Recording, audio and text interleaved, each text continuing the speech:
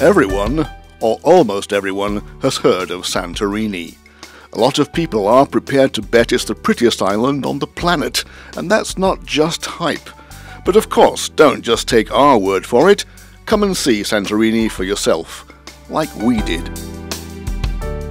They call this the White House. I'm not kidding, it's the actual name, White House. Nothing to do with Washington, D.C. It's just that here, in Santorini, this shop sells nothing but pure white apparel. Preferably women's apparel. Let's go inside and take another look, huh? It's amazingly cool once you're inside here.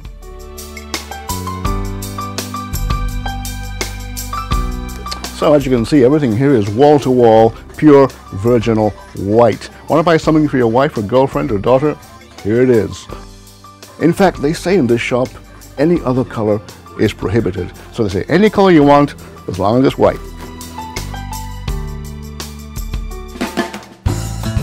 Of course, there's no lack of shopping for just about anything you care to name. Okay, on the islands you can of course buy any number of souvenirs, it's natural, but on Santorini there are some unusual types.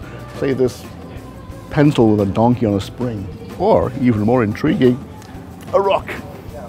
Now what can you do with a rock like that? Well, not much, except to reflect that it comes from a volcano that many, many centuries ago wiped out an entire civilization. Wow. You never can get bored in Santorini, as we found out when we stumbled on this fish spa. Now this is something that comes as a genuine surprise being in a place like Santorini. These little tiny fish in here. They're Turkish fish called gara rufa. Now they're not just something you put in your goldfish bowl just to decorate your house. Watch what happens when I put my hand in there.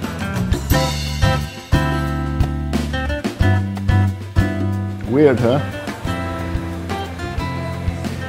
I've still got a hand, believe it or not. Eat the dead skin cells off the surface of your skin.